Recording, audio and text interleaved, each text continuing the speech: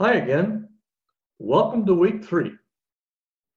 During the last 2 weeks, we looked at the internet as an infrastructure supporting applications. We looked at 5 different applications as an example. Now we are going to look at how one host sending data to another host on the network actually works. The application layer passes data down to the next layer, the transport layer. The goals for this week are understanding the principles behind the transport layer services. These include multiplexing, demultiplexing, reliable data transfer, flow control, and congestion control, as well as learning about the 2 main transport layer protocols, UDP and TCP.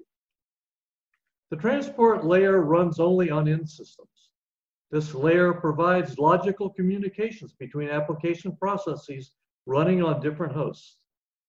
The sending side breaks application messages into segments, passes them to the network layer. The receiving side reassembles segments into messages and passes them to the application layer. Via multiplexing and demultiplexing, the transport layer extends the delivery service between 2 end systems to a delivery service between processes running on the end systems.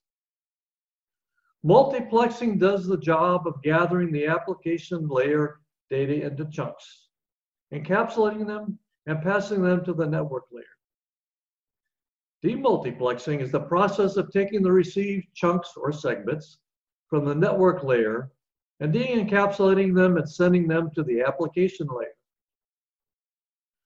To do this, the transport layer header includes a destination port number that identifies the destination application program on the remote machine, and a source port number that identifies the application on the originating machine. Let's look at UDP versus TCP. UDP is a bare bones protocol. It provides a connectionless service. No handshaking to set up the conversation. It is analogous to sending a letter. Each UDP segment is handled independently. If the segments are lost or received out of order, UDP itself cannot fix it. As a consequence, UDP does not guarantee delivery. Another way of saying this, the sender just casts the application layer data at the receiver and hopes the receiver gets it. One of the main challenges for the development of the internet was to figure out how to achieve reliable communications between devices over a noisy and lossy medium with limited resources. TCP to the rescue. TCP, in contrast to UDP, was developed as a connection-oriented protocol. In TCP, the sender and receiver communicate with each other to set up and regulate the flow of application data. A simple analogy for TCP is a phone call. TCP is designed for a conversation between one sender and one receiver. We will see that TCP provides for orderly data reconstruction and flow control. Once the reliability problem for a pair of communicating devices was solved, then the next problem was to figure out how a large number of devices can share the communication medium. We will look at 2 of the different algorithms that have been developed to help TCP handle congestion control. This chart provides the contrast between UDP and TCP. You can see that UDP is faster than TCP and can support broadcasts. But if your application really needs reliable data transfer, TCP is the choice.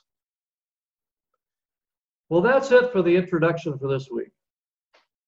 Read Chapter 3, except for Section 3.4, and look at the related videos. For this week, complete the Chapter 3 quiz and assignment as well as your journal. Complete Lab 4, the Wireshark DNS lab, and Lab 5, the Mininet iPerf traffic measurements. Finally, this would be a good time to start preparing for the midterm, which is coming up in 10 days. The midterm is open book. and covers the video and textbook for chapters 1, 2, and 3, and labs 0 through 4. The midterm does not include section 3.4 of chapter 3, except for the opening page of this section and table 3.1. It also does not include the material that will be introduced in week 4.